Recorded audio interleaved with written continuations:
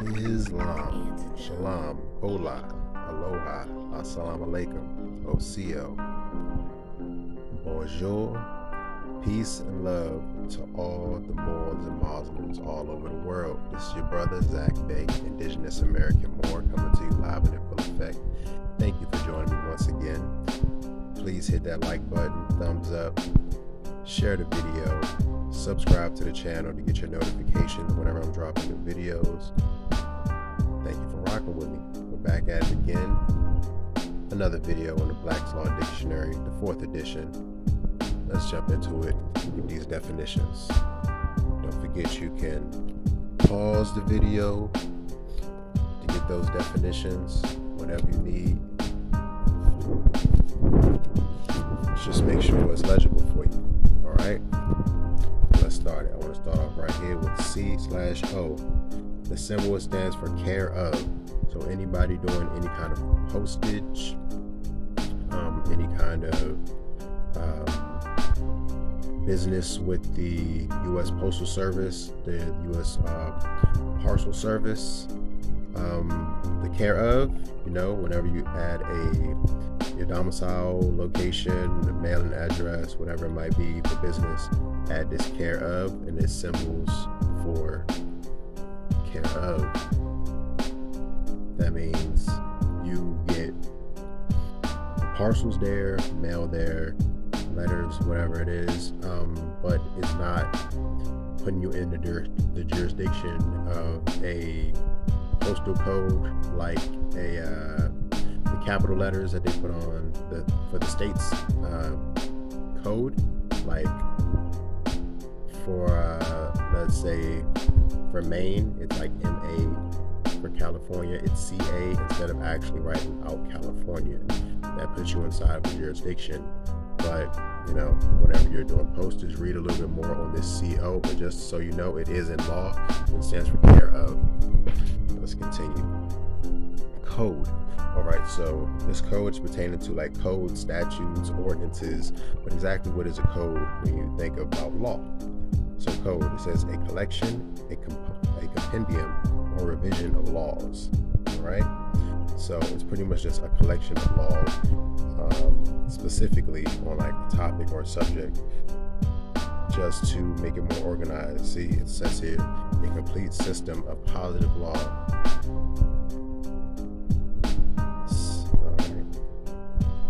Significantly arranged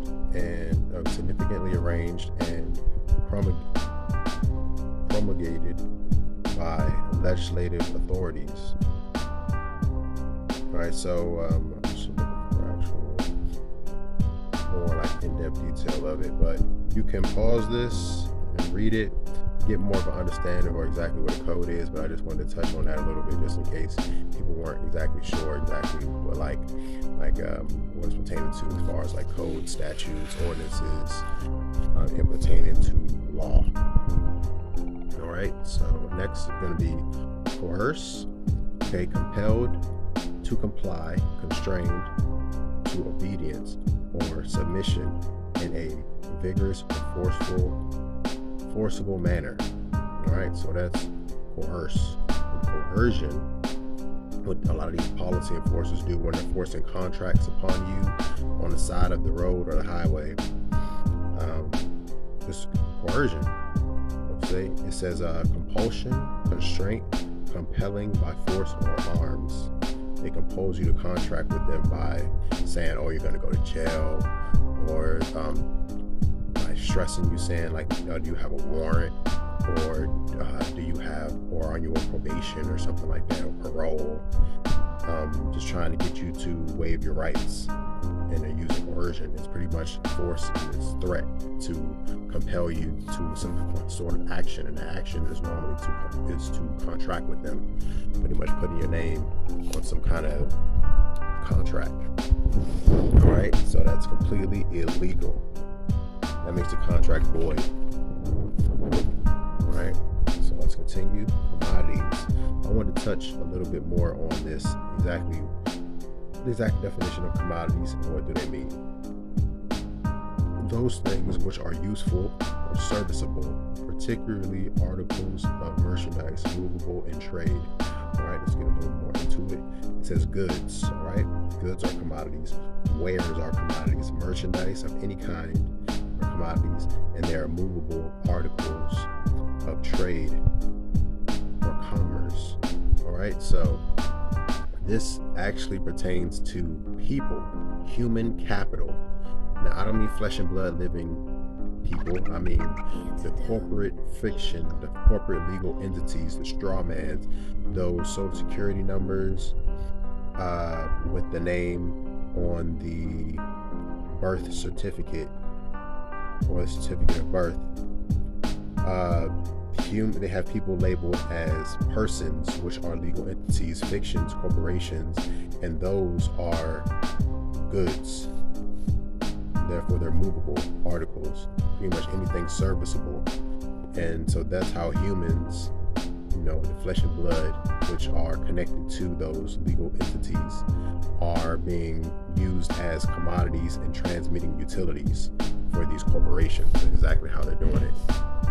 Okay, all right, so commodity, in the most comprehensive sense: convenience, accommodations, profit, benefit, advantage, interest, commodiousness. All right, these are what are commodities: some kind of benefit, some kind of profit and advantage to society, pretty much.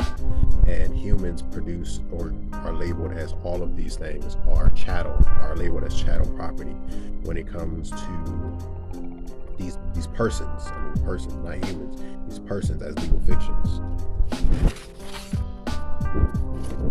So just remember, commodities and transmitting utilities. That's how they're doing it.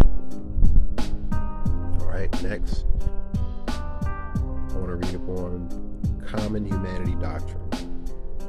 I haven't really seen this, but I wanted to read it and just commit it to memory exactly what it is. So it has to do with like transit and commerce and things of that nature. It says where a passenger becomes sick or is injured while en route. All right, carrier owes duty under common humanity doctrine to render the passenger such reasonable care and attention as common humanity would dictate. All right, so it's like if you're en route. So if you're on transit, if you're on a train, if you're on airline, you're on a cruise ship, something like that, you're moving, you're traveling, traversing, it's pretty much saying that the captain or the operators have, under common humanity doctrine, they have an obligation to render you aid while they're servicing you, while you're under their care, pretty much. All right, by law. It's like common humanity. It's like common sense, common human nature. Okay, so let's keep going. Common knowledge is what courts may declare applicable to actions without necessity of proof. It is knowledgeable that every intelligent person has. All right, it is knowledge that every intelligent person has. It includes matters of learning, experience, history, and facts, which judicial notice may be taken. All right, so that can be looked upon as common knowledge, something that everybody should know.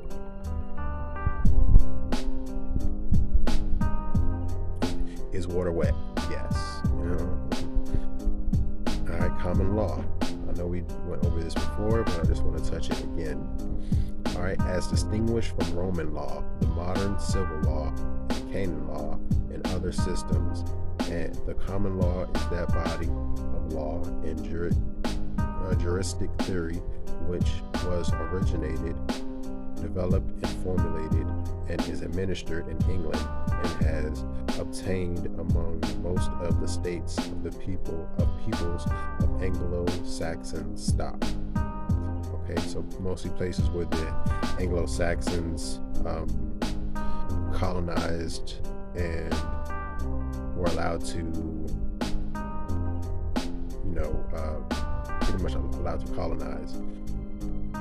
So as distinguished from law created by and enacted of legislature and common law, comprise the body of those principles and rules of action relating to the government and surety of of persons and property, which derive their authority solely from usage and customs of immemorial inequity, or from the judgment and decrees of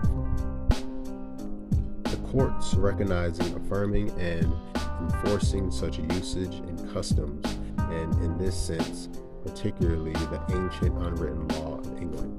I wanted to definitely this last part here, common law, particularly the ancient unwritten law of England. So, before you think that this belongs to the British or the Anglo-Saxons, the original Europeans were the Moors. That's why Europe is actually named after the Empress Europa, when you look at it. And Europe is just a small part of that entire part of Asia, which was called Eurasia. So they broke Europe off of Eurasia and just made them two separate parts. Instead of Eurasia, they made Europe and then Asia, but all together it's Eurasia.